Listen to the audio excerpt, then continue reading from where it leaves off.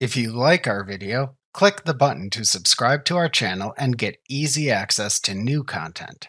To see our full suite of ad-free video courses, instruction manuals, and quick reference guides, visit us at www.teachucomp.com.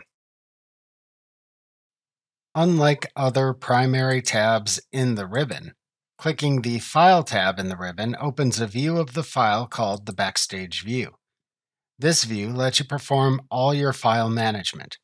This includes functions like saving a file, opening an existing file, and creating a new file. When you click the File tab in the ribbon, you no longer see the contents of the file on which you are working. Instead, you see the Backstage view of your file. The commands that appear at the left side of the Backstage view are the available file management commands, followed by Account and Program options in a separate command section.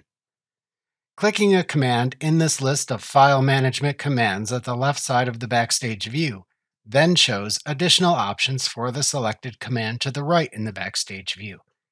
You can then make additional selections in the new section as needed.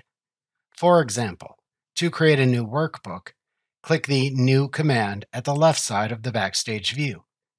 Then select the desired workbook template from which to create the new workbook from the template listing to the right in the Backstage view. After completing a command in the Backstage view, you will then often return to the normal working view of the workbook. However, if you enter the Backstage view and want to exit without selecting a command, click the back arrow button in the upper left corner of the Backstage view to return to the normal workbook view. Remember to click the subscribe button to see more of our videos.